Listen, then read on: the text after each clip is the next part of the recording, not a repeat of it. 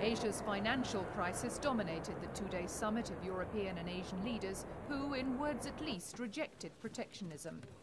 At the closing news conference, Britain's Prime Minister said the best way forward is to maintain open markets in both Europe and Asia.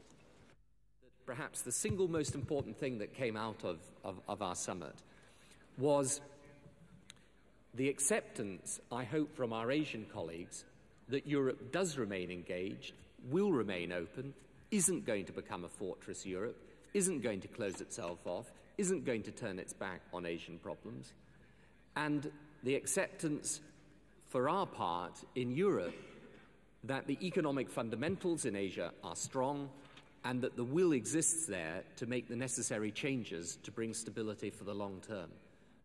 They also discussed crime, the environment and children's welfare. East Timorese a day earlier had demonstrated outside the British Embassy in Indonesia, angry that human rights wasn't a prominent issue on the agenda. Blair said human rights problems were not ignored.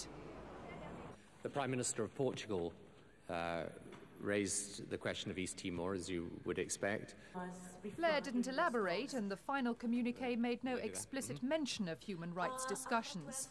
Finance and trade concerns were the pressing topics.